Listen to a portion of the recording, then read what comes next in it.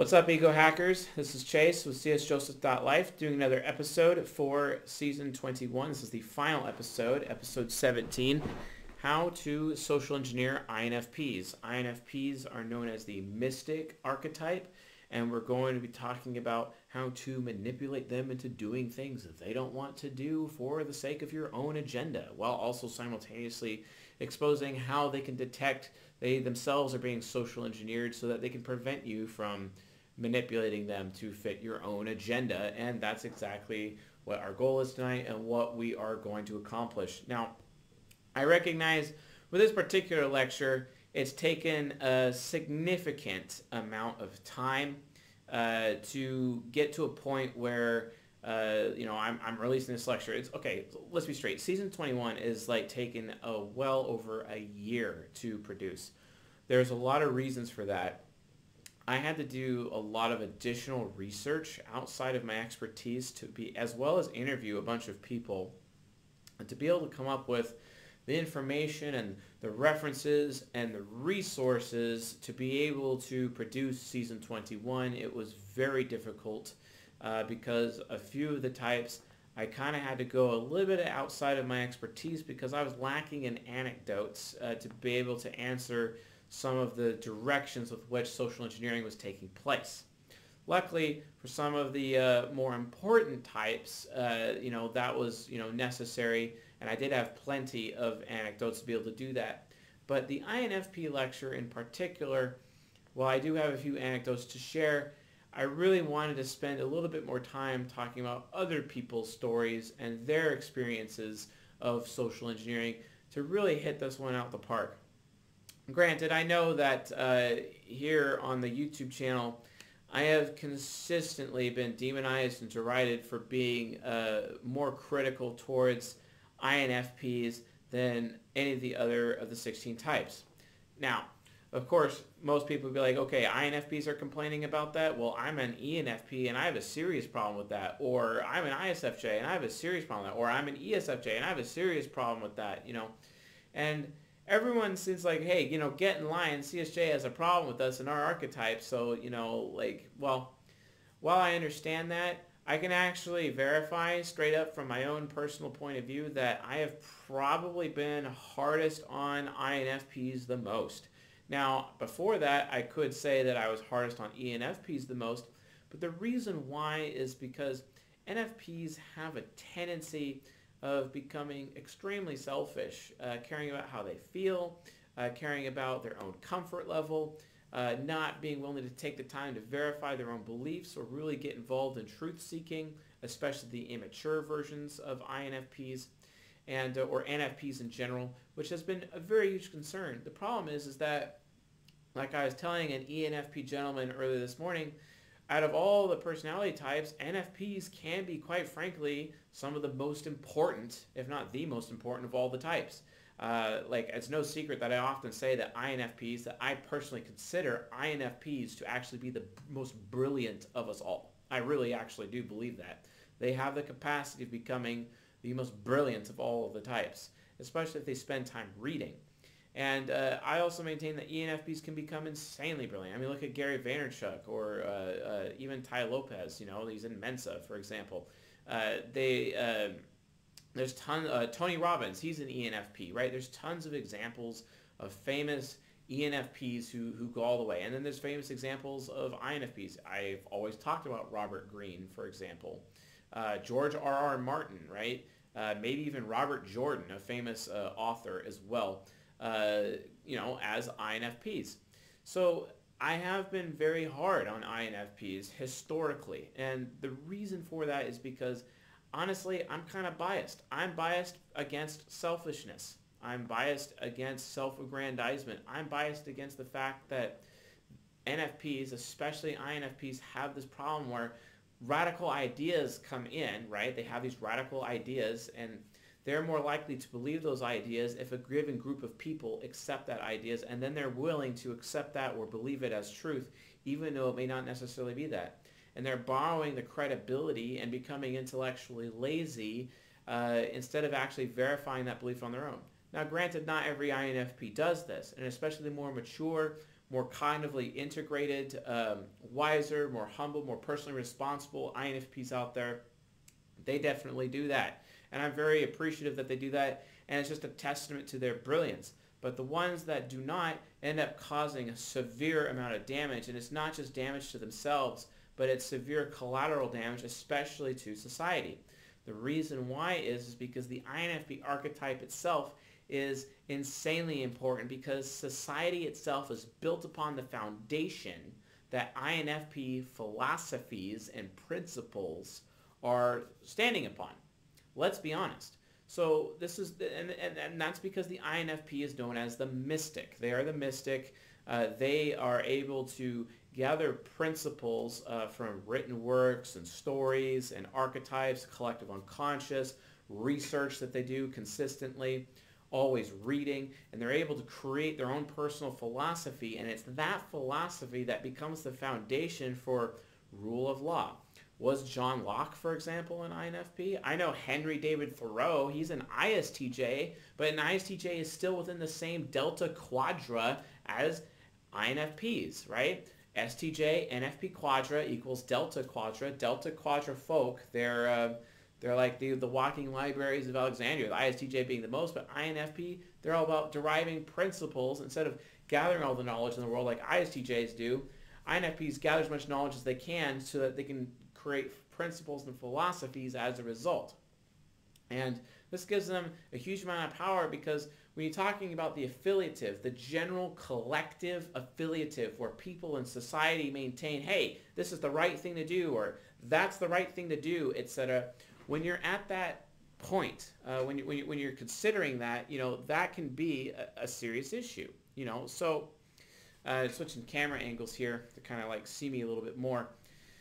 So with that in mind, what do you do at that standpoint? Because if you can manipulate a philosophy of an INFP, you can actually cause mass cultural change, mass public relations change, mass political change, and control that philosophy, and end up creating a situation where if you control an INFP, you can control an entire narrative across a nation, a group, a community, a city, a town, a state, a municipality of whatever kind. You actually can do that because of the moral imperative or authority through the control of the affiliative that the INFP can wield, basically. And then, of course, the ENFJ social engineer can wield through the INFP. This causes a lot of potential problems, right? This could be a big deal. This could be a huge issue. And people don't even realize that INFPs can be manipulated such that all of a sudden you have a Manchurian candidate on your hands. Now, Manchurian candidate is basically about this guy, I think from Manchuria, I must be straight, becomes a candidate for the President of the United States, but he was brainwashed earlier. He's actually a spy, for potentially Russia, for example. I don't know how the story goes. I'm just spitballing here, so forgive me. But the idea is to take somebody, mold them, manipulate them, social engineer them, bend them to your will so that you have full control over this individual, even though on the external they're loyal to you. They may not even know they're loyal to you, which happens all the time to INFPs. INFPs sometimes they don't even realize, because they're SE trickster, that they're being manipulated. NFPs, folks, they're so important. I mean, think about it. When all of humanity and the end of the world is going on, everyone's standing before the judge, right? Who's going to speak on humanity's behalf as humanity is being condemned and about to be thrown into a fire?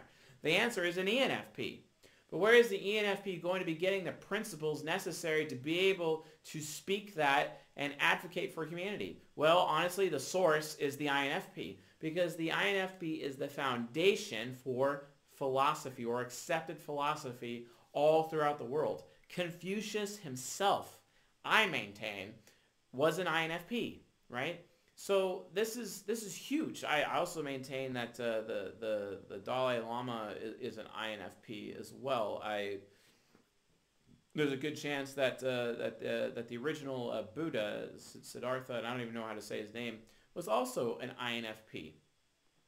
This is why you have a lot of this conflicting knowledge out there of these little memes or these, these little, posts or recordings or articles, out there where everyone's like, oh, INFP, INFJs are so hermit-like. It's because they're all mistyped. In their reality, they're actually INFPs, and then vice versa. This is why we get the Frank James, being he's an actual INFP who's claiming to be an INFJ because he's not even aware of it. His SE trickster is there. He's not even aware that he has gone in that direction. He doesn't even know, right? And as someone recently has super chatted me on the live stream to type him, etc., to get to that point.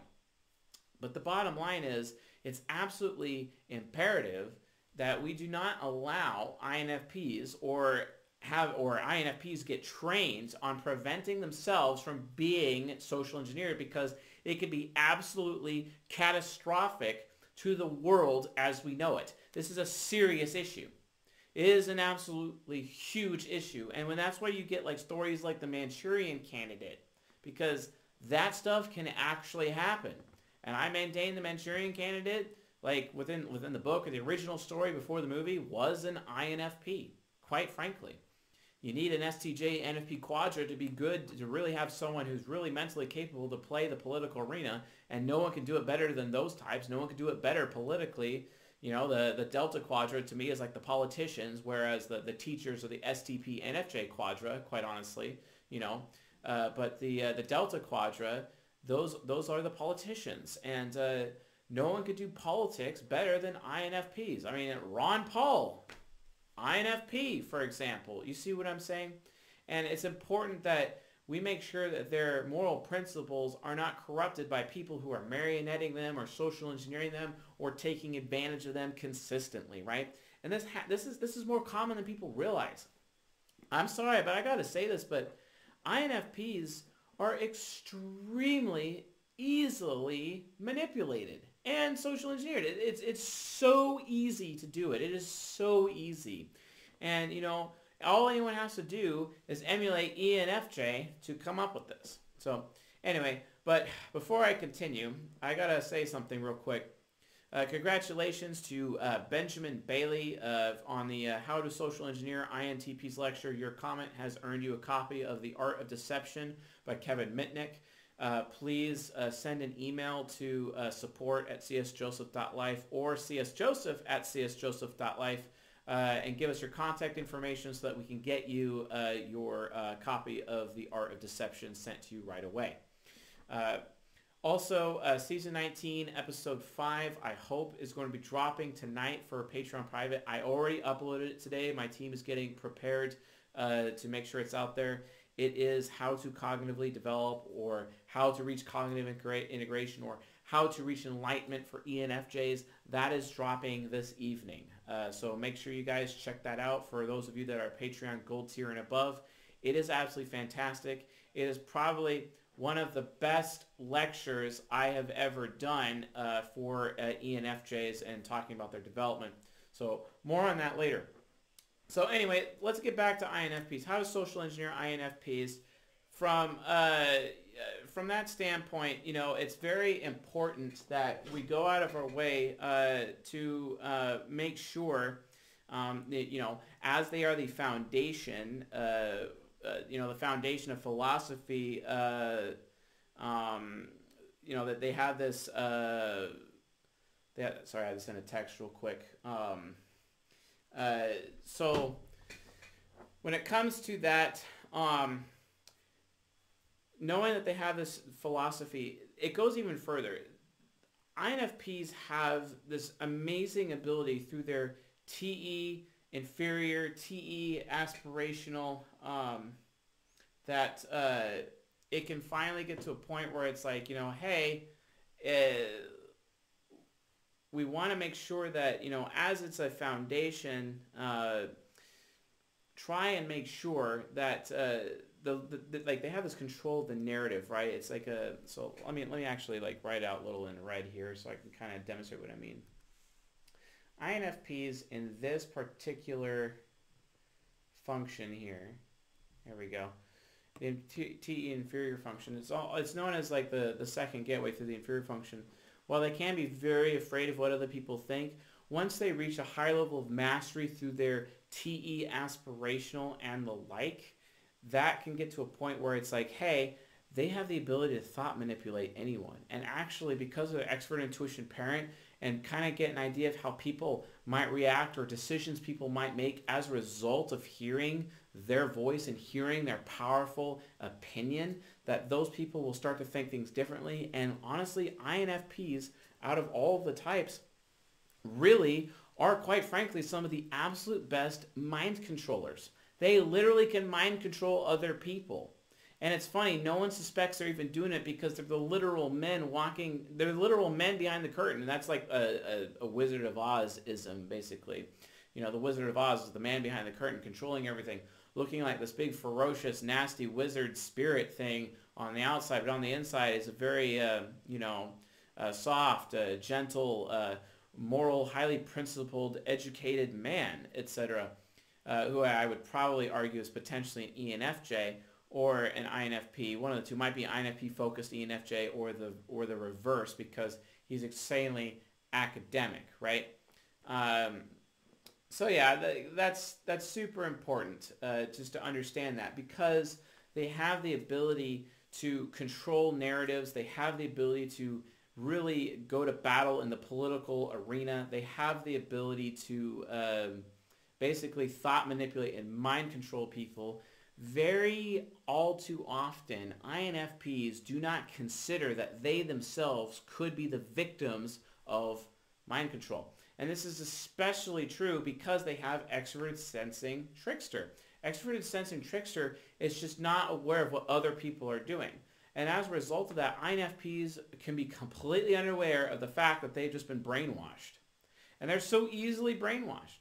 It's funny because some INFPs actually recognize that they have that risk of becoming brainwashed, or someone can create bias within themselves to be able to, to have that point of view. And it's kind of interesting, meeting those INFPs who actually, finally come, to that belief. And the reason why is because those are the INFPs who are like, hey, you need to cite your sources. See what I'm saying? It's all about citing, it's all about, like, hey, I can't just believe that. And they end up questioning because they're really going out of their way with their TE aspirational to be as objective as possible because they know they have to be. The problem is, while they may be able to identify false premise and try to get to a better, more truer premise, the issue is that at the end of the day, it's a belief. It's not actually true. And then anyone who can manipulate the truth and make things seem truthy, the INFP can become a victim of that, and they can end up finding themselves loyal to the wrong premise, where INFPs can become loyal to false premise. And that is one of the reasons why they can be so easily manipulated from a brainwashing point of view, because they are more open to believing somebody who makes them feel comfortable, who makes them feel good about themselves, who increases their status, makes them feel wanted, all of these different things. Now, and why is that? Why is that? Well, if you guys look, up here above me now, the hero function is introverted feeling. That function specifically, the way it acts, the way it behaves, is that it's all about how they feel. They make decisions based on, hey, this is a good or bad thing, and they do it super quick, just like a TI hero would do, or an INTP or an ISTP. But this is FI hero because they're breaking up everything in terms of values, value system. Okay, is this a good decision or is this a bad decision? Where's the weight here? They make decisions based on weights. Their mind is literally a weighing system. And it's like, hey, I need to weigh this out. It's a it's a scale. Their brain is literally a scale, and the FI hero is scaling everything out. Hey, okay, is this a good thing or is this a bad thing? Doesn't necessarily mean it's true or false. Doesn't necessarily mean it's that way. So the way they make decisions, it's like, okay, this is good. This idea has to be a good idea if more people put more weight on it. So it's a good idea. So since it's such a good idea, I better believe it, right? Yeah, no, see, that's the problem. And that's one reason why INFPs, and this is why I'm so critical towards INFPs, because I have TE critic. TE critic is naturally wise, and it's wanting to be wise. It can also be like a total dick, let's be honest, and very skeptical. It's the ultimate skeptic. It's very skeptical of collective thinking. It's of groupthink and whatnot. Whereas the INFP sometimes becomes the victim of groupthink because they have no other options but they feel they have no other option but to be loyal to the groupthink because that's the safe thing to do. Because when they stand outside of the norm and they stand outside of the groupthink, their TE inferior is at risk of losing their status and losing their reputation. Which means the ENFJ or the emulated ENFJ social engineer, all right, can effectively, at that point in time, literally control an INFP through their reputation alone. This is why INFPs, out of all of the types, are the weakest to blackmail. That is the number one way to beat an INFP. And you'd think, wait a minute, Mr. C.S. Joseph, how is it possible blackmail is the number one way to manipulate, control, or social engineer an INFP? Well, it's pretty simple because they're so afraid of people thinking less of them. And I could cite a really good example right here. Here's a great example. Frank James. Frank James is a really nice guy. I really like the guy. He probably hates my guts. He probably doesn't. I don't know. But I like Frank James. Really cool guy. He called me one day. He asked me, he's doing me a nice thing, right? He asked me if I'd be willing to speak on his podcast. And I said, I'm not sure you really want me to be on your podcast, man. He's like, well, why is that? And I'm like, it's because I don't think you're an INFJ, dude. He's like, really? Well, what does that mean to you, And I explained to him why I think he's an INFP instead. And he actually said on the phone, okay, I get what you're saying. I feel you're right. I feel you're right that I'm an INFP according to your system, right? But, the system that I learned is the system taught by Dave Superpowers. Dave Superpowers is my mentor in terms of, what I know about type and MBTI and psychology, etc. That's my main source, and according to his system, I'm an INFP. I'm like, okay, that's fine. Or according to his system, I'm an INFJ. And I'm like, okay, that's fine, Frank James. You can have that belief all you want. But according to my system, which I maintain is the true system, as much as, anyone would be like, I've just triggered all the INFPs by saying that because they're like, it's not all about, it's what people believe. Do multiple people believe you, C.S. Joseph?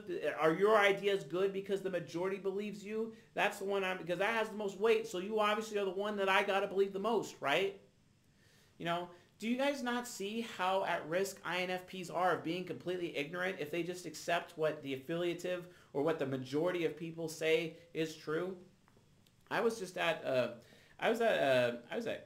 Kaiser Permanente today in a hospital, and I got to listen to an ENFJ doctor literally put up her hand to me and say, quote, stop talking, okay, to me, because her TI inferior was forcing me against my will to listen to her even though she was completely wrong, and she completely took away my voice with her TE demon, and it's like, okay, well, why do I even bother? So I just decided to leave because it's like, look, the solution that you're forcing down my throat is not something that's actually healthy for me. Well, it's FDA approved. And my argument is, well, just because it's FDA approved doesn't necessarily mean it's true. I mean, the FDA, look at it, guys. The FDA says, they're the experts, right? They're the affiliative experts. The experts say it's true. So maybe, why can't you, Mr. C.S. Joseph, accept that this is true? Why don't you believe me? Because, ENFJ Dr. Woman, I have TE critic. I'm not going to accept the standard narrative. But if you're going to continue to treat me like an INFP as if I'm somebody that you can mind control and shove it down my throat, and because of all these people with all of these credentials saying it's this one way, does that mean that I have to accept that? Wow. Okay. Thank you for just steamrolling people. Thank you for steamrolling all those innocent INFPs for the sake of your self-aggrandizement because, oh no, TI inferior, if you were actually wrong, you would have to accept that what I'm saying is true, which means you would be at risk of unlearning everything you've ever learned as part of the medical establishment. Oh no. And then you've tacked on your self-worth as an NFJ onto that entire premise of being a doctor to begin with, and that would basically be like, wait a minute, ego-related suicide, and there's no way an ENFJ could do that, so they have to defend their point of view to their death, basically, at that point, for the sake of their, ego death, as it were. Just something really to be aware of, guys. Like, people end up creating these constructs of thinking that they will defend all the way because they've tacked their entire identity upon it. And INFPs do this all the time. They really do. They sometimes have their title or their entire value system. I know this one INFP, he's a pastor, and in order for him to have the rank of pastor or the title of pastor, he has to believe in a certain way to be a member of his church network.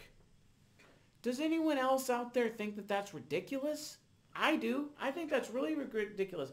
Why should I, if I'm an INFP, be forced to believe a certain way, believe like everyone else does, in order for me to feel good about what it is I'm preaching to people at church on Sunday for the sake of my title, for the sake of my status, for the sake of my reputation?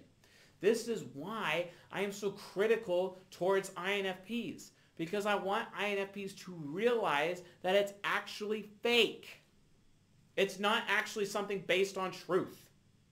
That's my issue, okay? I'm not saying they're bad people. I am not saying Frank James is a bad person. What I am saying is that he's ignorant. But guess what? So is everybody. Everybody is ignorant. I'm ignorant too. I'm ignorant about a lot of things. Like for example, I'm ignorant about how we can definitely tell what child is going to be what type and do it accurately. I know there's a way to do it. I just don't know how. And I'm very ignorant of that point, I'm ignorant about a lot of things, okay? I was very ignorant about how intimate relationships work or self-development, self-growth, but I put in the time and the research. I was very ignorant about Jungian psychology. I put in the time and the effort. It really comes down to the time and the effort. But INFPs beyond that have the ability to go even further than that. Because guess what? Their extrovert intuition parent and all the experience that they gain within their SI child, specifically from all the books that they've ever read, all those books, all those resources get stored within, and they can literally extract the valuable ideas out and then create something new, a philosophy or a book of philosophy, because 48 Laws of Power is a philosophy. Think about it. 33 Strategies of War is a philosophy. Mastery, that's a philosophy. The Art of Seduction, that's a philosophy. The Laws of Human Nature, that's a philosophy, right? And the ultimate philosophy, which I maintain, is Robert Greene, the INFP's greatest work, his magnum opus, is the 50th Law, where he's talking about the law of fearlessness, fearlessness being the ultimate law of power, which I absolutely agree. And it's an INFP who came up with that. Courage is usually attached to introverted intuition and extroverted sensing. But wait a minute, extroverted sensing is Robert Greene's SE Trickster. Wait a minute, how is it SE Trickster came to realize, the truth about courage and fearlessness? How did that happen? Because when you reach your angelic form, within your foresight of your mind, your superego, your trickster function becomes known as your master function, and then you can achieve mastery. More on that in Season 19. If you guys would like to check out Season 19, go to patreon.com/CSJoseph, become a gold tier member and above, and definitely check that out. I highly recommend it, okay? I talk about that all the time. Also, the most recent Ruby conference, it was dedicated to the master function and how the master function works. The October Ruby conference is available to Ruby members as well. So become a Ruby member, you can check that out. So anyway, just understand, this is where the value of INFPs come from, but it's also just as valuable to control them, manipulate them, because you literally have the ability to change society and bend society to your will, bend politics to your will, specifically based on that. Here's a great example. My ESTP mentor told me a story about Ron Paul. My ESTP mentor was the biggest supporter of Ron Paul back in the old days, the presidential elections, before Obama became elected, etc. And he absolutely loved Ron Paul. he told me stories about how Ron Paul, that some people trying to control him tried to blackmail him and try to bribe him with a bunch of prostitutes and young women and trying to get him to have sex with them and whatnot, and then used all that footage as a way to control him. But instead he's like, yeah, no, not interested in that. I don't know if that story ever happened, but I don't know if my ESTP mentor is talking out of his neck when he was saying that. Probably happened. I don't know. I don't know anything about Ron Paul for the most part, and I don't know anything, about whether or not that situation is true. But I thought it very interesting that if that is true or if it's not true, Ron Paul being an INFP in that particular situation, if an INFP has a moral failure, they can easily be controlled through their TE inferior as a result of providing blackmail as a threat of public humiliation. Remember what I said in Season 10, Episode 8. If you want to watch it, I highly recommend it. It's How Do INTPs Compare to INFPs? If you're an INFP, please watch this. And I talk about how to motivate INFPs within this lecture. And one of the ways to motivate an INFP, other than making them feel unwanted and making them as uncomfortable as possible, if all else fails, you have to resort to public humiliation. And that causes them to change when you threaten them with public humiliation. I'll be straight. There is nothing more motivating to an INFP than public humiliation.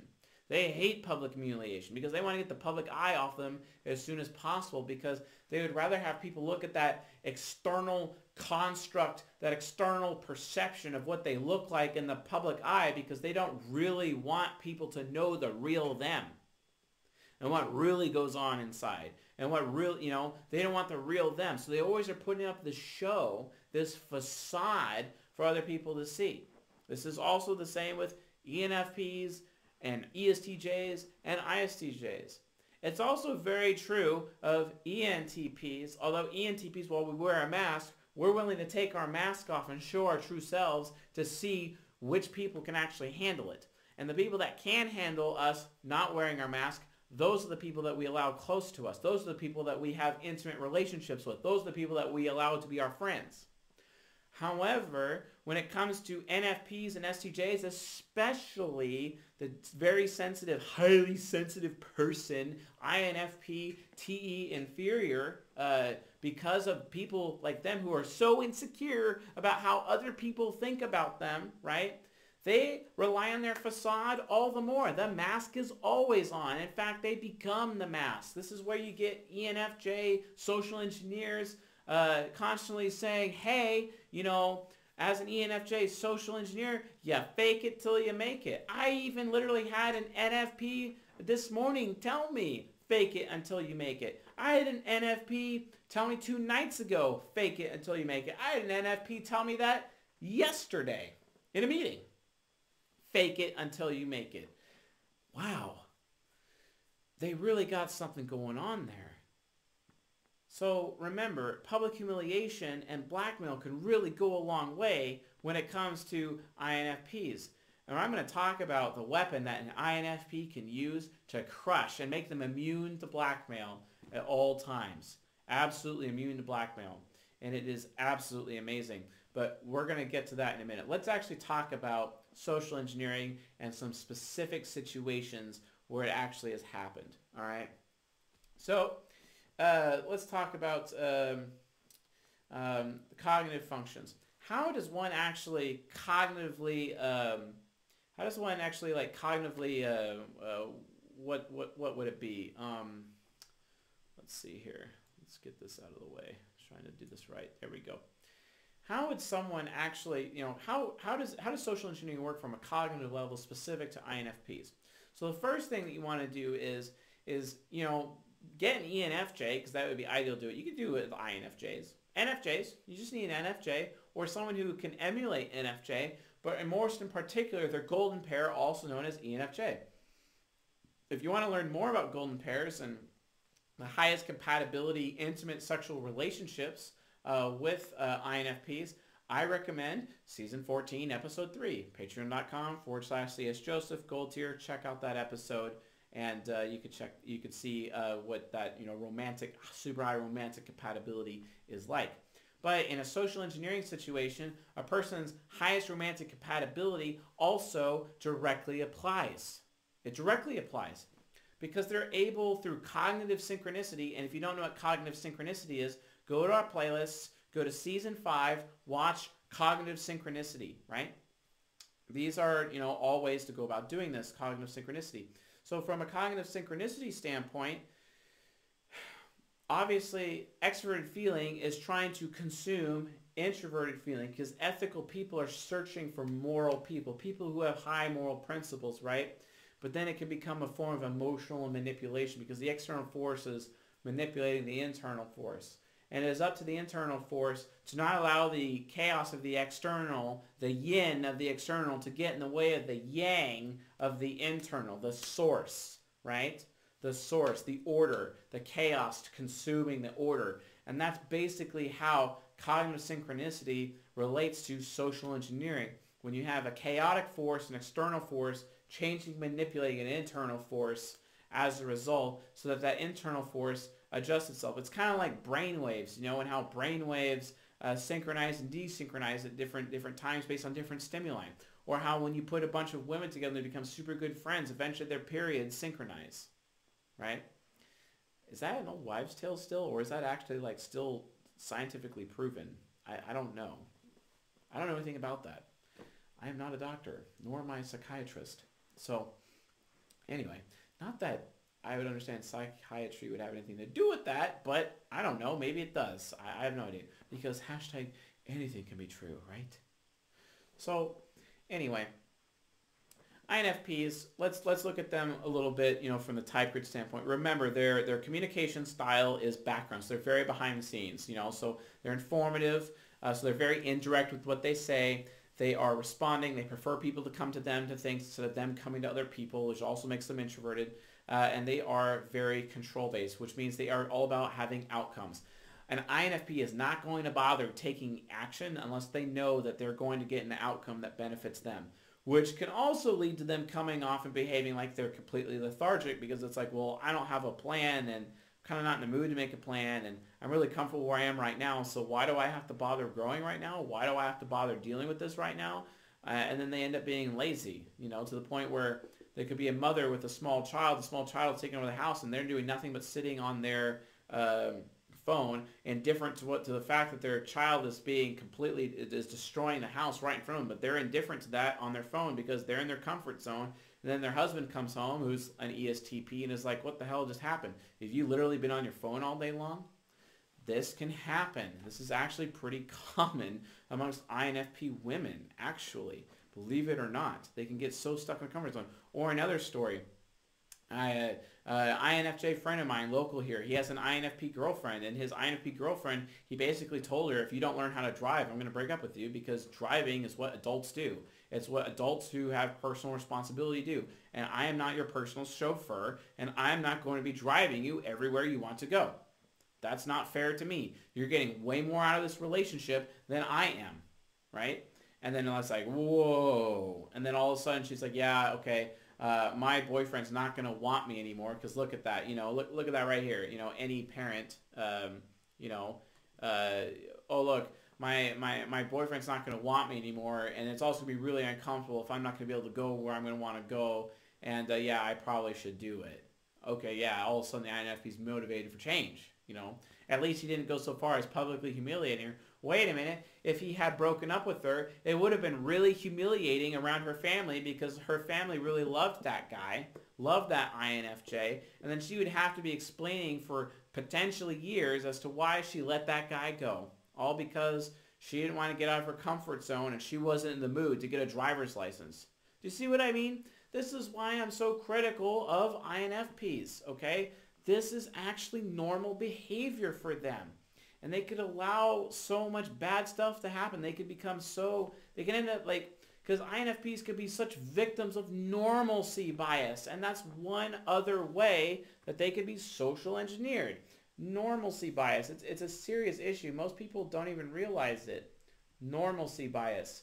Because they're so susceptible to normalcy bias that an ENFJ social engineer could create a new normal They could create a new normal, a normal that causes people, cause these INFPs to accept bad things happening to them as the new norm, right? They can accept being manipulated and being social engineered as the new norm. It's like a form of Stockholm syndrome.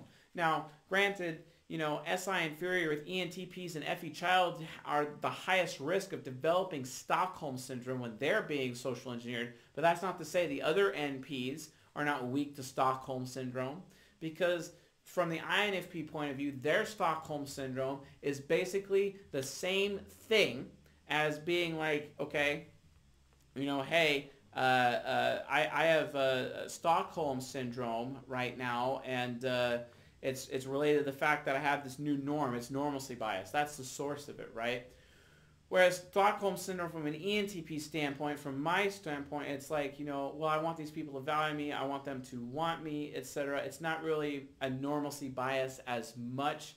It's more of just being self-sacrificing for the sake and exchange of, thrilling experiences that serves the depravity of SI inferior. Whereas from an INFP standpoint, it's more of a normalcy bias. And how many times have we had like INFPs who are day traders or big time potential CFOs, CEOs of companies, etc., who have been in those positions, and they get so used to their success that they don't even see that a bus is about to hit them and they're about to lose everything. They get so used to their success that they forgot what it's like to fail. And that's a form of normalcy bias. And the ENFJ social engineer can basically take full advantage of that, right? So anyway, let's look on a little bit more about how this all works. Remember, cognitive synchronicity is about functions interacting with each other, because the highest level of cognitive synchronicity is when you have cognitive functions at the same level, literally at the same level, meeting each other at the middle. Why is this necessary? Let's look at relationships. You can have one person here, and they come together like this, right? Or you can have a person here and a person here, and their relationship's really hard due to very low compatibility, and it's like they're going up a hill and they have to climb this hill, and it's so hard just to meet each other at the top.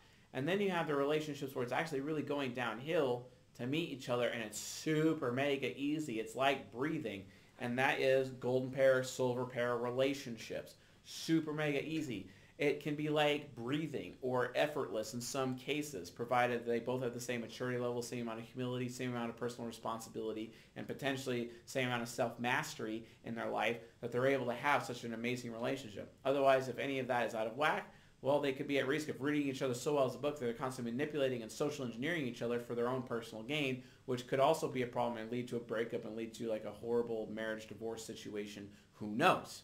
That can happen. Don't forget, golden pair, silver pair relationships, they got the highest highs, but they also have the lowest lows because of just how integrated, like perfect puzzle pieces, people are as a result of those relationships, right?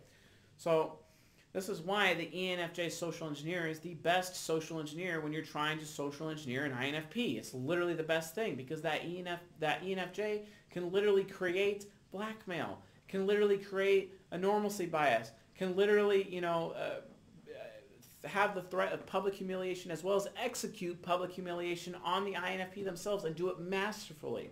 The INFP knows that if the ENFJ is coming after them, they can't stand a chance. They really can't. Well, that's not necessarily true. We're going to be talking about how to get around that shortly. So, with that being said, when performing a social engineering attack on anyone, you have to recognize that the cognitive functions, some of them are optimistic and some of them are pessimistic. Remember, optimistic functions, they're very positive, versus very negative. So let's look at this a little bit right here on the whiteboard again. Positive. So what are positive? So by and large, because this is the ego itself is pretty positive, and by and large, the unconscious is actually pretty negative itself. However, while they have a negative filter, you look at the hero function with extroverted feeling. Let's look at this like let's use blue here. So think of this as positive, positive. But then you have the pessimistic function, the first pessimistic function, which is introverted intuition parent. This is a positive, negative, right? And then SE is positive, positive, and TI is positive, negative. And then we go to FI villain, that's actually negative positive. And NE critic, well, that's negative negative. And then SI trickster is negative positive. And then TE demon is negative negative. Think about it in those terms. When you're looking at the different filters or different, like it's like electrical charges or psychological charges put onto the individual cognitive functions, understanding the difference between optimism and pessimistic functions is absolutely very key. I think I cover this in season 1 and also season 5 playlist here on this YouTube channel. So with that being said, okay, you have to know optimistic, pessimistic functions. The other thing you need to know as a social engineer is cognitive axis, right? So let's look at cognitive axis. Understand that, you know, we'll do it in green here. The hero function is very attached to the inferior function, and that the parent function is very attached to the child function. This is cognitive axis. Same thing with the villain function being attached to the demon function, and also the critic function being attached to the trickster function. If you want to even go further, cognitive orbit, the hero function is attached to the villain. The parent function is attached to the critic. The child function is attached to the trickster. And the inferior function is attached to the demon. If you really want to go that deep into it. Cognitive orbit can be utilized to perform social engineering attacks. Definitely. Like, for example, to an INFP, how would you do that? You basically make it look like no one is going to value the opinion of the INFP, and then they end up behaving like TI demon. Everything just explodes around them, and ISTP demon is out, even though in reality they believe no one's listening to their opinion, but all along everyone was listening to their opinion, and they've just been set up for failure, and they don't even realize it. The ENFJ social engineer made them do that. That's a cognitive orbit attack, right? Well, then there's the cognitive axis attacks, which is probably what we're going to be talking about most, is like when you're social engineering an INFP, a cognitive axis attack is that, you know, I need to get past the pessimistic functions. Optimistic functions is really the ones that you want on your side, because if they can be very optimistic about you, if the INFP is optimistic about you, the social engineer, they won't even see it coming. They won't even see that you've created a new norm for them, a new norm of manipulation, a new norm of them accepting you, screwing them over. They're very interest-based, right? And because they're so interest-based, you know, interest-based people are all about creating that win-win, right? They're all about creating that win-win. Win-win is everything. The problem is that normalcy bias can set in upon the INFP, and they don't even realize it's a win-lose, and they're the lose. They don't even get it. They don't even realize that this has happened after the ENFJ social engineer has completely marioneted them around, and they don't even realize that they're even being used at that point. They don't even realize they're being taken advantage of that point. And they end up becoming loyal and putting their faith into the wrong things, particularly the ENFJ social engineer, right? This is a serious, serious issue. So back to optimistic and pessimistic functions, you know, this can be, you know, an additional problem. So how do you deal with that? So optimistically speaking, you know, FE Hero, it's very easy for FE Hero to make FI Hero feel good. But the problem is that you have to deal with NE Parent. NE Parent's like, okay, what's your game right now? What are you getting out of this? What do you want? What's your intentions? What's your agenda? NE Parent is very in their face. It's really hard to get past NE Parent, you know? But then, like, there's also TE Inferior. They're very insecure about what other people think. And sometimes the INFP right out the gate is like, cite your sources. How do you know what you're saying is true, right? And then, you know, I don't know, sometimes I get really mad at INFPs for saying the words, cite your sources. The only reason why that is because I know that when they say cite your sources, it's because INFPs never do. They rarely ever do themselves. They may do it in academia, but on day-to-day conversations with their family or their friends, do they really actually cite their sources when they share a belief that they have and then say it and label it true? Do they actually really cite their sources, to actually provide a reference? No, they're being intellectually lazy. So they expect everybody else to be intellectually responsible while they themselves are intellectually lazy. That's a problem, okay? This is why I'm so critical towards INFPs, okay? This is where that comes from, right? So we find ourselves in a situation recognizing that we can take advantage of them as a result of that knowledge, okay? So T inferior is like, hey, you better cite your sources, Mr. ENFJ social engineer. Any parents like, what do you want, right? So imagine this: the ENFJ comes in and it's like, hey, and this is one of the main social engineering tactics ENFJs use all the time. And my wife pointed this out, and it's funny because both of us have ENFJ fathers, both of us. But, and both of us really know, this is what ENFJs do. ENFJs are like, oh, hey, I'm going to fake understanding to get something out of you.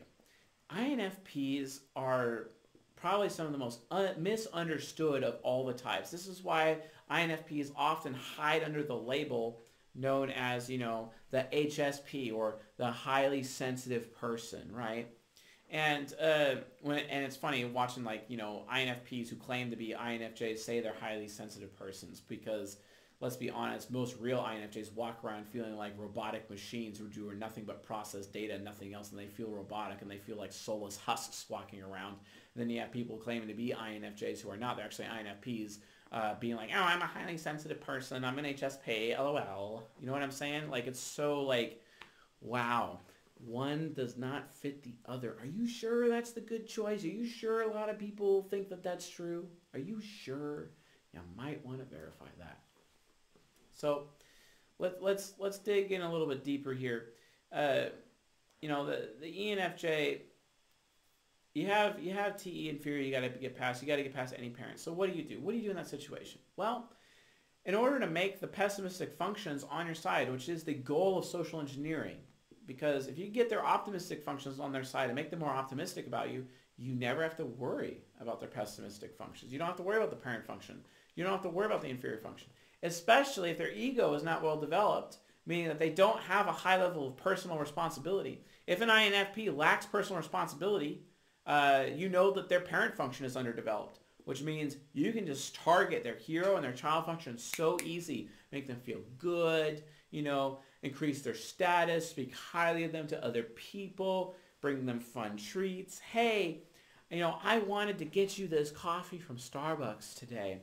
Oh, isn't it great? You do it 2 or 3 times, and before you know it, because you've given them so much attention, you're sleeping with them. I'm not even kidding, right? And I'm not saying that, like, for example, INFPs can be that loose. They can be if you unlock their heart that quickly. If you know exactly what pressure points to do, you know exactly where to turn that key to unlock their heart. Oh yeah, they can be. This is one of the reasons why virtue and vice, they have loyalty versus disloyalty, loyalty versus betrayal, loyalty versus treachery as their virtue and their vice, because they're super mega loyal, but they can be very treacherous because of how loyal they are, and all of a sudden start putting their faith and their loyalty into somebody else that treats them better. And this is kind of what gets INFPs this gold diggerish or trading up reputation that they end up having when it comes to their relationships, right? And they're constantly like trading up all the time. It's really frustrating. This is what they do. Like, in as much as some women, end up having the stereotype of, gold digger, or the stereotype of, oh, they're sleeping to, climb sleeping up the corporate ladder, basically. Well, this is very common behavior amongst INFPs. It's pretty common, actually, because INFPs, like ENFPs, are at risk of potentially becoming groupies, basically, for the band, because they're all about bandwagoning in some cases. And the ENFJ social engineer is aware of that, can easily take advantage of that. All the ENFJ social engineer has to do is make them comfortable, present them a new norm. Hey, this is the new norm. This is the new you, right? This is the new you. I'm going to make you as comfortable as possible. I want to make you as comfortable as possible. And then any parent is like, well, you're taking care of my inner child really good right now, so I guess that means I don't need to question your intentions because you're making me as comfortable as possible. So obviously, your intentions have to be noble. Your intentions have to be good. They have to be good, because what could your intentions be if you're not going out of if you're always going out of your way and have a pattern of behavior of making me as comfortable as possible? Kind of like that Aziz Azora smile he has on the opening of Parks and Rec. he too is an NFP. You know, Tom Haverford. So then, and then it's like, okay, well, how do you get past TE inferior? Always asking you to cite your sources. I don't believe you. See, TE inferior is all about, I'm not going to believe the social engineer, but it's so easy to get past TE inferior. All you have to do is make them feel as good as possible. The ENFJ social engineer, you know, introducing the INFP sucker to his friends, etc. Like, hey, man, this is the guy. He's a really cool dude. He's got super high status. He's got these credentials. He's really brilliant. Oh, hey, you know, tell us about your opinion. You know, I really want to hear about your opinion. What's your opinion? What's your opinion? What's your opinion? Share your opinion. Hey, oh, hey. What's your opinion? You see what I'm saying? Like, and then all of a sudden it's like, wow, these people, they really want to hear my opinion. They're always trying to check me in. Yeah, you know, this guy is obviously legit. There was actually, in The Art of Seduction, according to Robert Greene, an INFP, he actually wrote a scene where there's this scam that they pulled off, from this INFP guy. He's like, ooh, I'm going to get rich quick. You know, these people are setting up a fight. I'm going to bet all this money. And they social engineer him into betting money on a fake fight. And they make it look like that the fighter killed one of the other fighters. And they're like, oh, no, we're all going to go to jail. And they all just bug out. And then the INFP is like, wow, I'm really glad I got out of that situation. I got lucky. I'm not going to get caught. They can keep my $30,000 because at least I'm not going to jail. When the entire thing was staged. The entire thing was completely staged. It's not like SE Trickster could figure out what's actually happening. It's not like SE Trickster knows what reality is. It's all about, you know, what if. But they made him feel good. It's like, oh, you know, this guy he's an investor. He's an investment banker. He's a very capable financier. What's your opinion? You know, where they toss out names like J.P. Morgan and big banks and other famous people to make that TE inferior feel like it's part of the famous crowd. Make it feel like it's a part of the famous people, right? Ooh, I'm fame too, because given an INFP, they love fame. They love status. They love feeling important. If you make an INFP feel important, quite frankly, over time, if you have a consistent pattern of behavior, they will be eating from your hand. And they don't even know. They don't even know that you're having relationships with other people on the side while you have them eating out of your hand. And they have this whole new normalcy bias.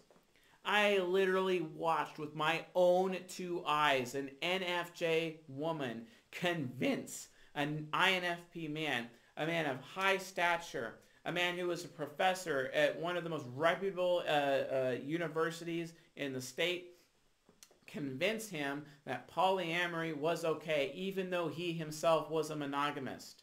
But she sold him on the idea that it was the new norm.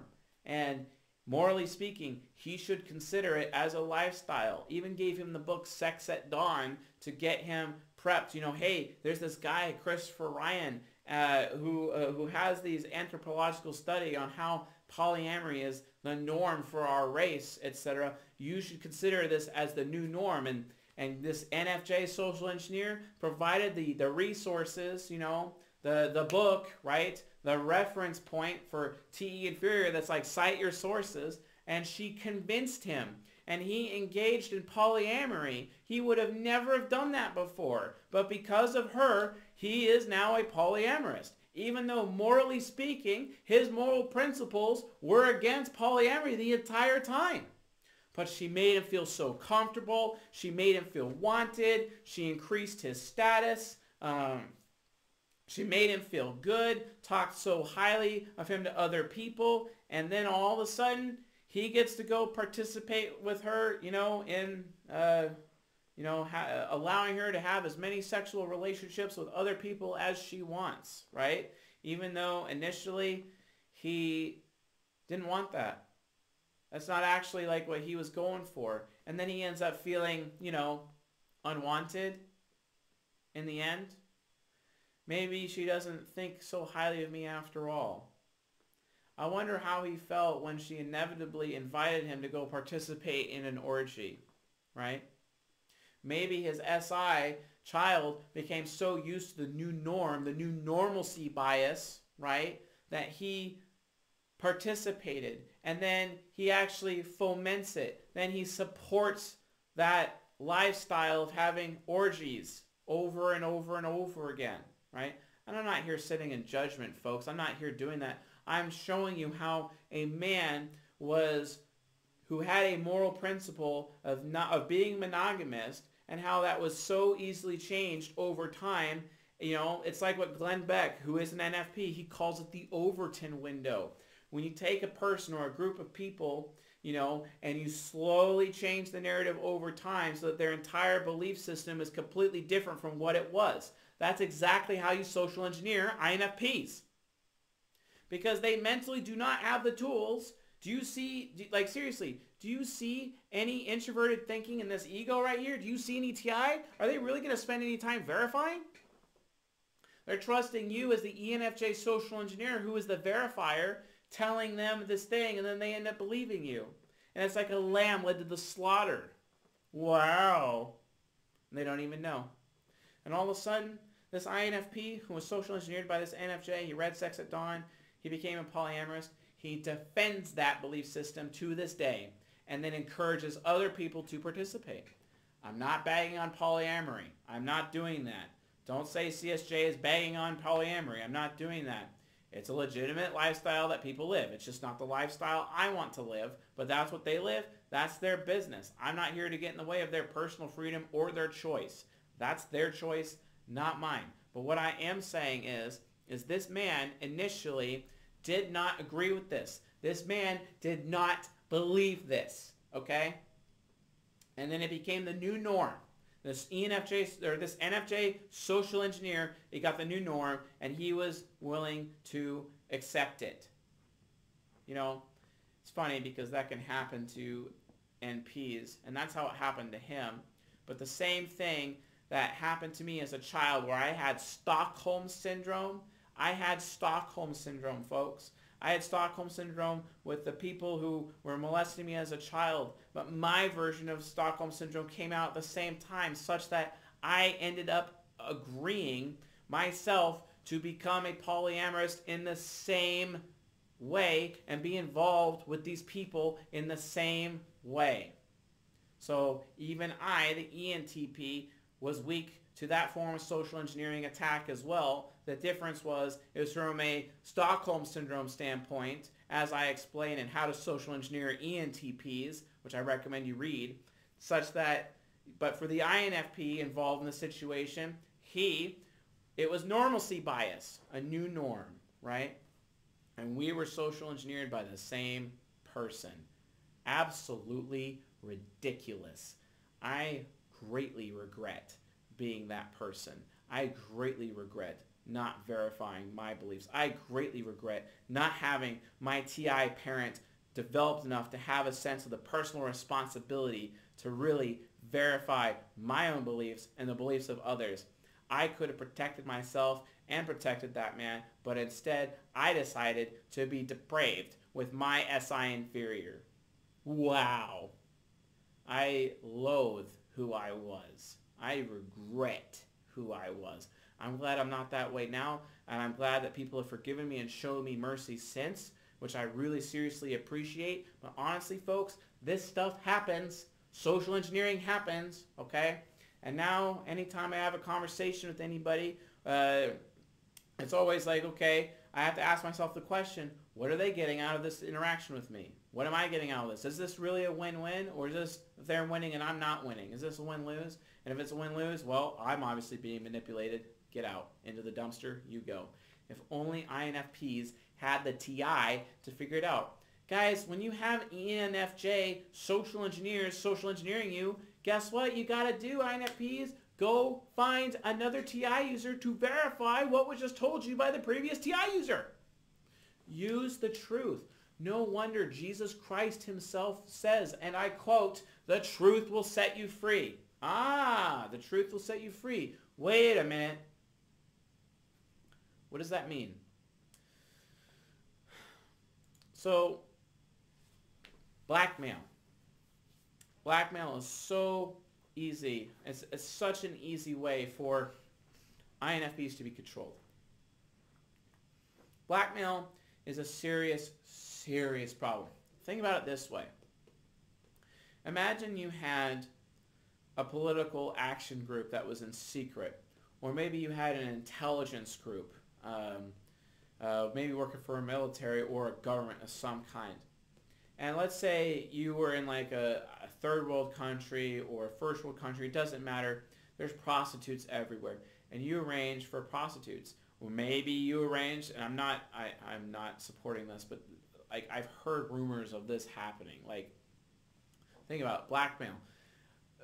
Blackmail can happen. Imagine if you're an INFP politician and then you meet this ENFJ blackmail that introduces you, hey, you're really important, you're really great, you're really amazing. I'm going to introduce you to these bunch of girls, and these girls will have sex with you. And then all of a sudden the INFP's like, oh, awesome, I'm really important. They buy into the idea of their own self-importance. They buy into the idea of their own fame. And they end up having sex with all these girls, only to find out later that some of them were underage. And that this ENFJ social engineer has photos of it and recordings of it and said, hey, I could get you in jail for the rest of your life unless you do what I tell you to. And then all of a sudden, the INFP is forever trapped. That stuff happens, people. That's a lot more common than you realize. There's even rumors that, especially as of recently, with recent current events, where I keep hearing these rumors of that stuff happening all the time. Guys, verify this crap. You never know who you are actually really dealing with, especially on the internet. And if you're an INFP with any form of influence, if you're a public figure or a celebrity or about to become a public figure or a celebrity or a politician or anyone of any importance or significance whatsoever, you are a target. How do you prevent yourself from being social engineered in this way? How do you stop yourself from being blackmailed? All you have to do is verify, research, tell the social engineer, cite your sources. They provide sources that seem credible. Go to another TI user and ask them to verify it for you. Who knows what you'll find? Perform background checks. Don't allow anyone to run off with your TE inferior. You have to protect your TE inferior at all costs. I know that you love you some status, you love you some titles, you love you some fame. But why do you believe that fame is going to get you all these good things when the reality situation is you have no idea that you are just a lamb to the slaughter and people are going to be taking advantage of you? The only way to beat blackmail, if you are a victim of blackmail, there's only one way. The truth will set you free. You play the truth card. And you come out in public and you humiliate yourself on your terms, not their terms. And take responsibility for your actions, for things that you did. And you take all the power away from the blackmailer, all the power away from the ENFJ social engineer. You take it away from them completely. So, why is that necessary? Well, because the ENFJ blackmail at that standpoint, guess what happens? They get exposed. They get completely and utterly exposed. They end up so exposed that it's like, hey, this person, oh, by the way, I'm taking full responsibility of that because this person over here is blackmailing me. And all of a sudden the tables have just been flipped.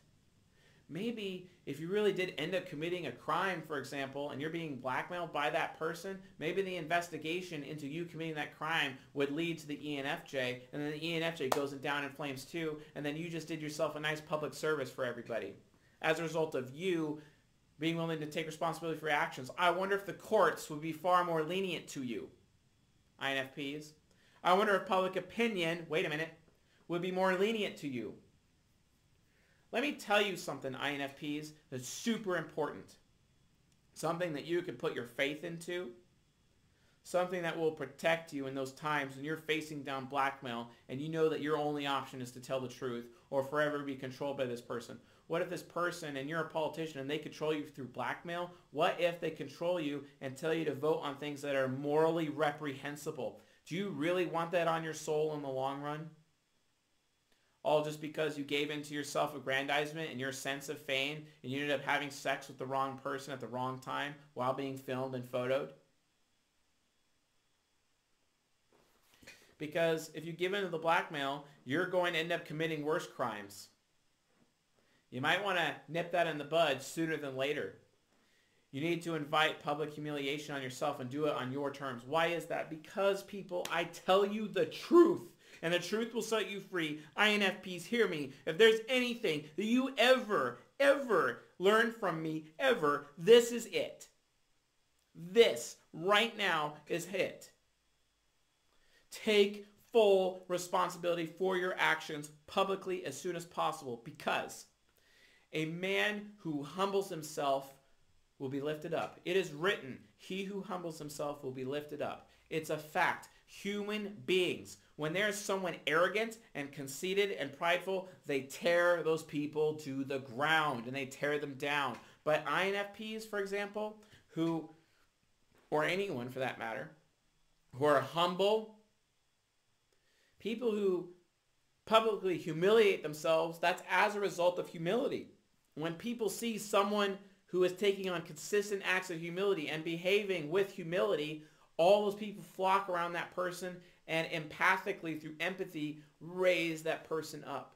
Whereas if someone is behaving pridefully and arrogantly, everyone tears them down. So you could put your faith in that INFPs when you're facing down that NFJ social engineer who has just completely caused you through, well, you did it yourself, your actions. You allowed them to manipulate you into doing moral reprehensible behavior, and now they have blackmail on you. The faster you come clean with it and publicly humiliate yourself, even though they're threatening to humiliate you, and you play the truth card, you got the truth card, that's your trump card, you play the card, because you decided to play the card of truth, because the truth will set you free. They no longer have power over you. At that point, INFPs, they have no power. And everybody will flock to the cute little INFP with FI Hero and raise them up. Such that courts and public opinion, public relations, the public opinion will be sympathetic to your cause, and potentially the courts may be lenient on you. Who knows? Somebody will be lenient on you. Wouldn't you want leniency instead of a lifetime of slavery to the blackmail? Isn't that what you really want? You can always put in your faith, you can put your faith in people that if you behave with humility and play the truth card in humility, that people will run to your side and be there with you. You can put your faith in that. I promise you, INFPs, you do not want to live that life.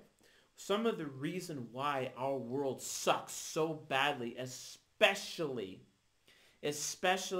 with politics right now, is because we have so many people who are being blackmailed. And this is not just in the United States of America, this is worldwide. So many people in power being blackmailed to do things that they don't want to do, but they won't do it because they're so afraid of losing my reputation, my status, my titles. If Frank James came out and admitted publicly that he was not actually an INFJ, but was an INFP, what would happen? Many people would flock to him. Even more people. He'd say, what I've been talking about INFJs has been INFPs, except for these episodes are here because that was more about Dave's superpower stuff, so that's probably more likely to be with the truth. But then all of a sudden he has a whole new source of content for his channel. And he's providing INFP content. And so many more people would flock to him in his channel. So many more people would lift him up because of him taking that humble act. Because he's willing to risk public humiliation. See, that's the difference between an INFP who's getting closer to that angelic force when they become cognitively integrated than an INFP who's so afraid of losing my status and my titles, right? So afraid of it, right? And it takes all power away from the ENFJ social engineer. You see what I'm saying, folks? Like, it's super important. NFJs have this thing where they are consistently trying to eliminate competition. Sometimes this includes in business. So, hey, I'm going to go blackmail this person who has a powerful voice. Because that's the thing. INFPs, you have to realize, out of all of the types, You have the most valuable opinion of them all. This is why you're so important. This is another reason why I am so hard on you INFPs all the time. I rag on you guys so hard because you have the most powerful voice. To the point where you could heal so many people just by speaking because everyone listens to you. No wonder Jesus says, he who has an ear, let him hear, because you're the ones who could speak. And you have the most powerful opinion, the most valuable opinion, especially when you read. And you create that amazing personal philosophy, those amazing principles, right? This is who you are. But why? Why are you so afraid? The more you read, the more knowledge you gather, the more valuable your opinion is. And NFJs, no one wants to listen to TI inferior sometimes. No one wants to listen to TI child. And NFJs know that you have the most valuable opinion. So they social engineer you to take advantage of that opinion. Just like that seductress who sold polyamory to this INFP and it became part of his belief system. That INFP preached polyamory and turned many other people to polyamory, for example, right? In this example. And it was never actually his moral standard, his personal moral standard. He allowed someone else to manipulate his moral standard. Wow. All over a lie? Wow.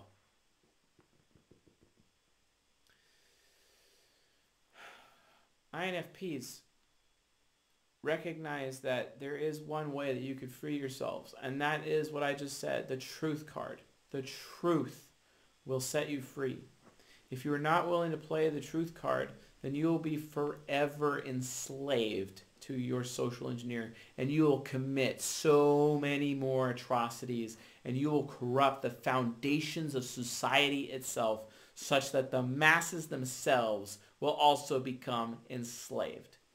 I dare say, like ENFPs, INFPs are the most important of all of the types, in as much as they are the most brilliant of all of the types, because your opinion can change everybody else's thinking on a whim, because it's that powerful as soon as you realize how much power you actually have and your opinion actually has, especially in the socio-political arena. Think about everything, how many lives people have been changed specifically because of Robert Greene, the INFP's work. The 48 Laws of Power is read more in prisons than the Bible. And the Bible is the second most read book in prisons. There's a reason for that, folks. The 48 Laws of Power. Okay? And I don't know how many times I've heard INFPs deride and demonize Robert Greene as this evil person who's teaching people how to do evil. No, he's doing what I'm doing. I'm teaching social engineering so people can prevent social engineering, prevent others and protect others from being social engineered, and protect themselves from being social engineered. I wish I had someone do that for me before I became a victim. And now because I was a victim, I'm going to tell you so you stop being a victim and you can prevent other people from being a victim, just as Robert Greene did with his book, 48 Laws of Power. The first law of power goes like this: never outshine the master. I outshined the master one time. I called out my boss publicly before everybody for filling out our timesheets. It is illegal. He fired me on the spot, and I became homeless.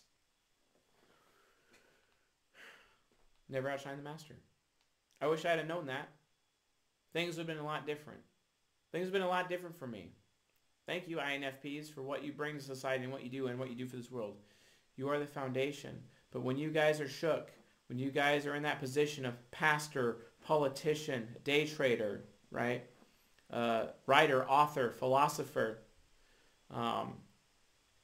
hermit, mystic, when you are this person and you allow people to control you through your reputation, it harms everybody. And it literally takes the future, because as you are enslaved, INFPs, so also society will be enslaved through you. Conversely, As you INFPs are freed and freed by the truth, so also the rest of society will be free. Never forget that. And note that that is your highest moral responsibility to yourselves and to the world and to this race of people that we call humanity. Your purpose is literally to find the truth and tell people the truth and expose the truth by willing to become exposed yourself, because in humility the truth will come to light and it will light the way for the rest of us. This is literally your true calling. And if you allow yourself to be social engineered, you will create a world of lies instead of a world of truth. If you found this lecture useful, helpful, educational, enlightening, please subscribe to the channel here on YouTube. Also, leave a comment below and a like to it. I do apologize it's taken so long for this lecture to get out and be produced, but I really wanted to make sure I nailed it out of the park, especially for the INFPs, the type of people that I have been hardest on the most. So thank you very much for hearing me out and being here with us today. I really hope this recording survived and made it. So with that being said, because it's also a Patreon live lecture, I'd like to take the time to open it up to Q&A as well. So we're going to be doing that right now. So let's see here. Okay, here we go. Cool. Let's see here. It's going to participants. Got lots of attendees and yeah. Okay, cool. All right. Questions. We just had Moody McSorley say more of a comment, but see if you think it's true about INFPs. Jesus said, "Be as wise as serpents and innocent as doves."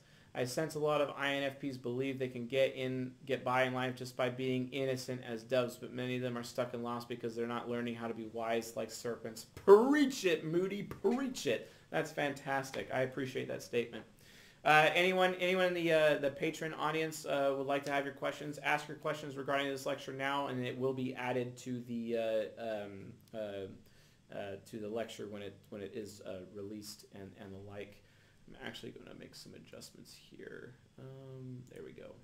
Cool. We're going to remove the whiteboard there and keep going.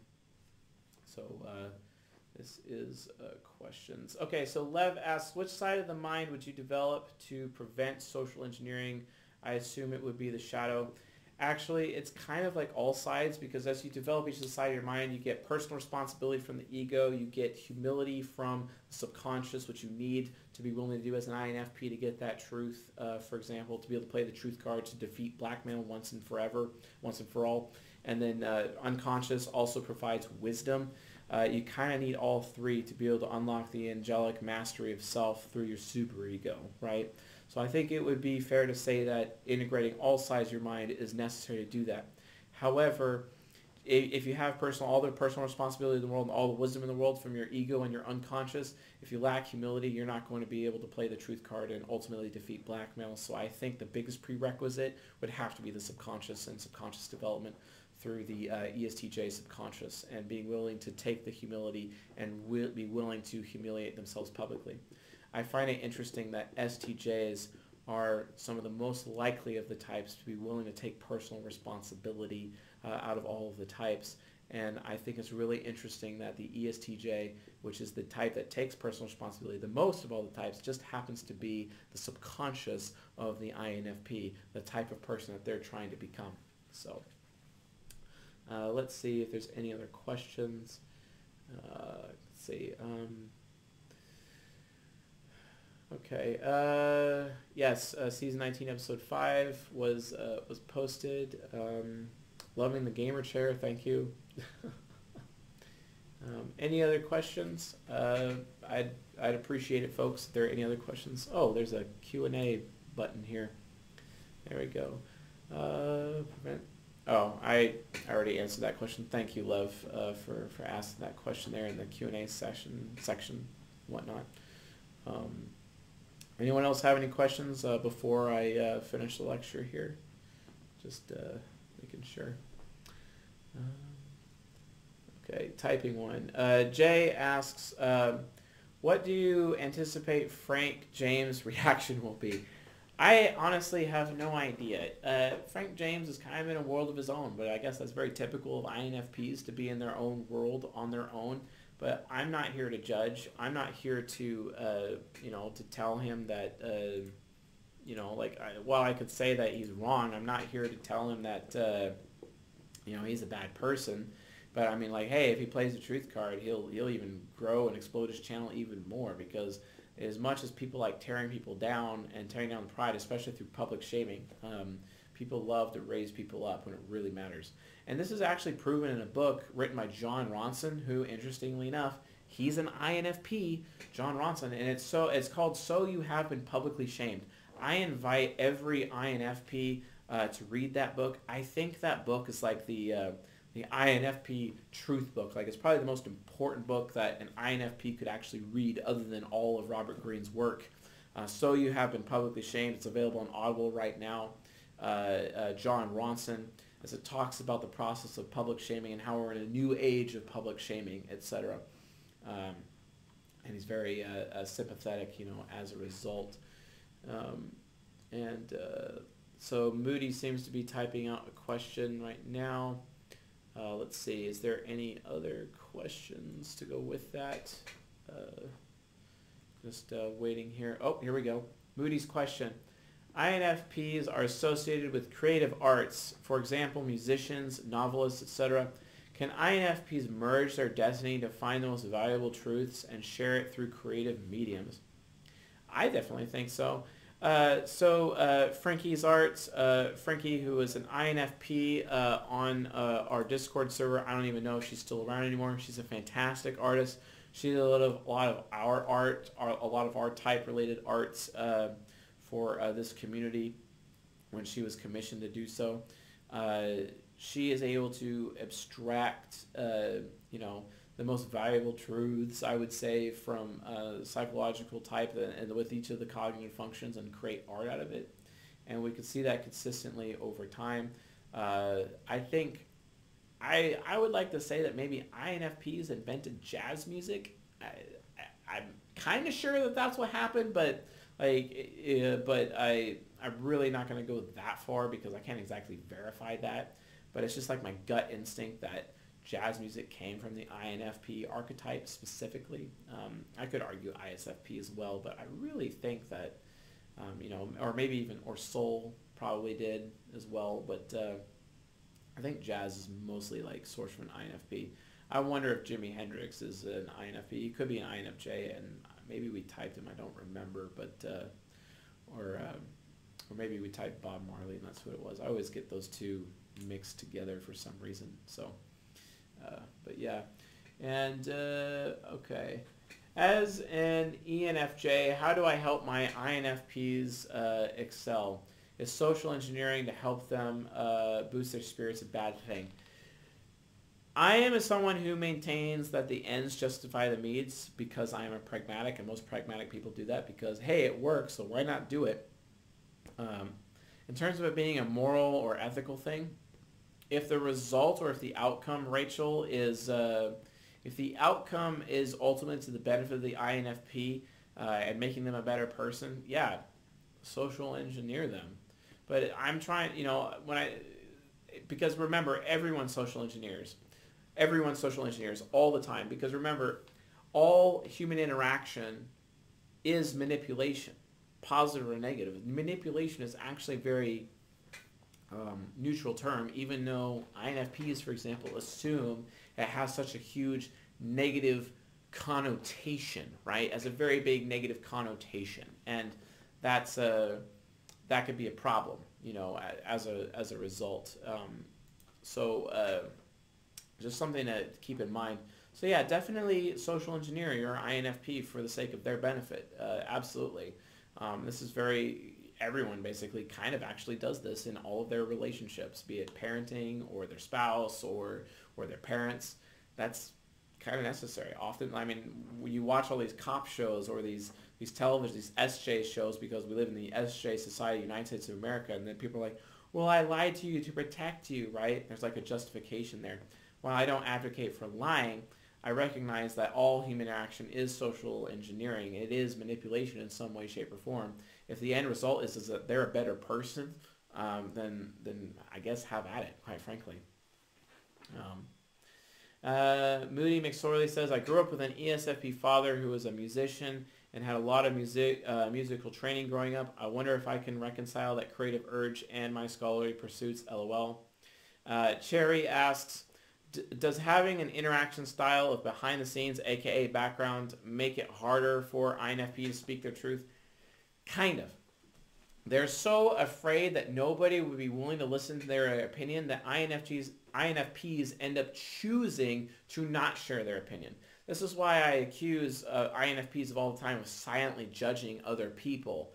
And sometimes INFPs don't speak up, which causes a lot of damage. I mean, Dietrich Bonhoeffer mentions that in his book relating to Nazis and World War II and the camps, because the whole point of the book is this: not to speak is to speak.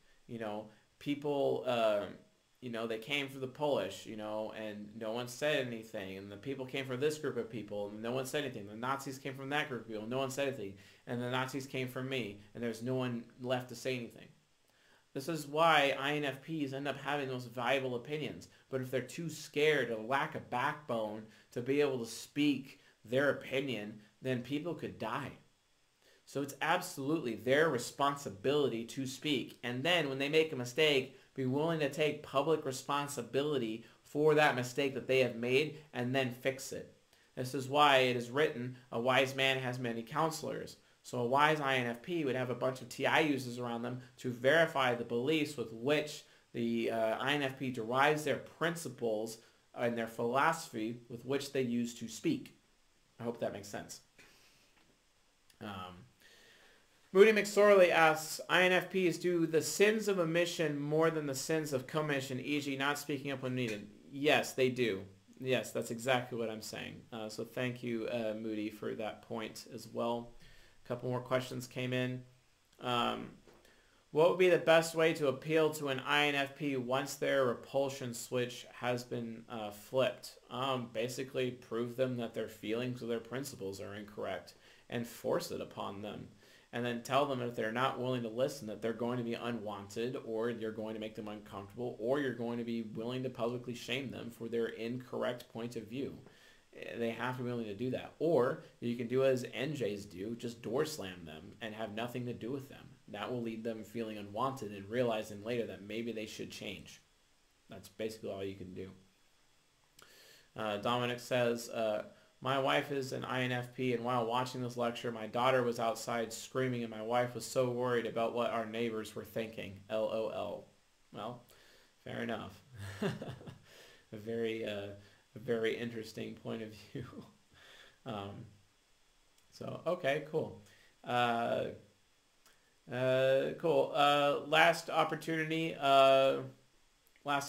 for questions. Anyone else at all? Lev asks, can you social engineer an INFP if you are being informative, or do they prefer only direct? Yes, you can social engineer an INFP being informative or direct. It doesn't matter. Although sometimes the ENFJ social engineer, while they are very direct, they also have, informative sides, but they have two direct sides, for example, IST, well, technically three direct sides. So yeah, being direct can be actually very useful because sometimes you have to steamroll an INFP into action, and ENFJs are great at steamrolling people, if I've ever met. It's funny how as a TI parent, as an ENTP, I'm often accused of steamrolling people, when in the reality of the situation is I end up just like, I'm not exactly like, when the reality is ENFJs and sometimes ESFJs steamroll way more. TI inferior is all about the steamrolling once they get going. So it's kind of an interesting dichotomy if you think about it.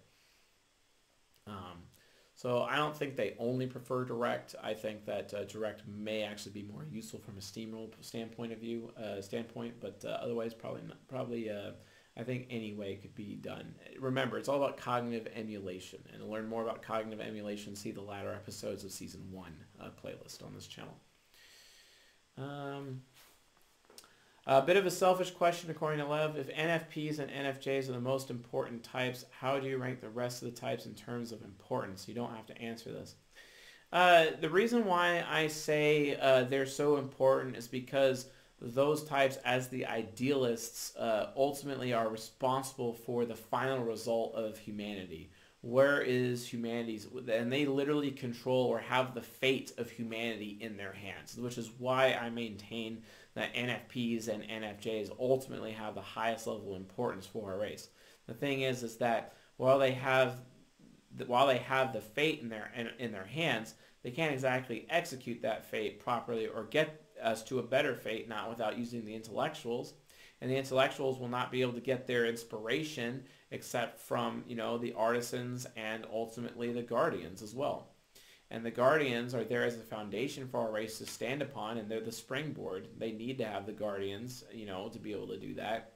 Temperament-wise, while communication style-wise, the background types are like the solid ground our race stands upon as well. So that's why it's kind of like even keeled all the way across the board, if that makes sense.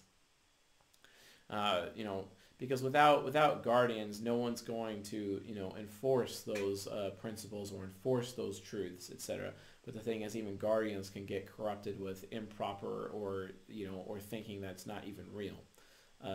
Like, for example, forms of birth control. People think that, like, just because something is FDA approved does not mean it's healthier for you than the non-FDA approved approach, right? And that's not just with birth control, that could be with anything, right? Just because it's FDA approved does not mean it's healthy for you. I mean, you can look at it like, for example, with MRIs and gadolinium. There are many countries out there that ban gadolinium contrast due to the damage gadolinium causes to kidneys. It can cause kidney failure. But it's perfectly okay, and it's FDA approved in the United States of America. You know what I'm saying? And it's standard. And anytime you tell someone at a hospital that you don't want gadolinium contrast when you're getting an MRI because of the kidney risk, they look at you like you're crazy. Because, the guardians of the medical establishment, like to look at their so-called studies given to them by Big Pharma and accept those as truth, and that anyone who challenges that authority of Big Pharma, that affiliative authority, because they're very authoritarian in the medical establishment, then you must be obviously stupid, which I completely disagree with. And that's why we need INFPs out there to share counter opinions using their very powerful voice to change society so that we're not subject to constructs and entities like Big Pharma or Big Oil, etc., or Big Banks, or whatever big XYZ thing, etc. So, Dominic asks, how do I win my INFP wife's attention over my children? Well, basically, you have to explain to her that she has to come to realize that, women have this problem. It's kind of interesting. This is more of a nurtural thing. Women often put their children above their husbands, and they really shouldn't. Women should be putting their husbands above their children. This is why I encourage people, if you're making dinner for your family, the man of the house eats first, and no one is to eat until the man of the house eats first, and really having that order set. Because if they're placing the children above the man, then why does the man even bother putting as much effort as he does into the sake of his home? I think that's absolutely ridiculous, and potentially, ultimately, a potential feminist attack on the sovereignty of the male species within our race of humanity, I would imagine. So, basically, you just lay down the law for her. Be willing to tell her, hey, you're going to be unwanted if you continue to behave this way, or you make her uncomfortable, or if necessary, bring in other people that she respects and complain to them about her behavior in choosing the children and giving her the majority of her attention to the children instead of you, which is making you feel, ultimately unwanted yourself, or lacking in status, or, and which is, because SE heroes, they need attention more than anything, more than anybody, let's be honest. And that would be kind of the approach I would take. Cool. Well, I think that's it for Q&A tonight, unless someone's typing something real quick and they're going to hit enter in the next 20 seconds, but doesn't look like that's going to be the case. So I'm going to close up Q&A here, especially since it's about 7 p.m. here right now. So anyway, thank you all for your questions. Thank you for being our patron subscribers and participating in this month's live lecture. It was absolutely fantastic, and thank you for being here for how to social engineer INFPs. Been definitely waiting for this lecture, and I just hope to God the recording sound and visuals are good, because I would really hate to spend the hour and a half to reshoot all of this. So anyway, folks, thank you all for everything, and don't forget, Season 19, Episode 5 for ENFJs just dropped on Patreon Gold tier. At least I think it did. I saw someone in chat say it did, so like awesome, because I filmed it earlier today and it's been posted. So, and then this will also be posted to YouTube pretty soon as well. So anyway, folks, thanks for coming tonight. It's a fantastic live lecture, and I'll see you guys next time. So have a good night, folks.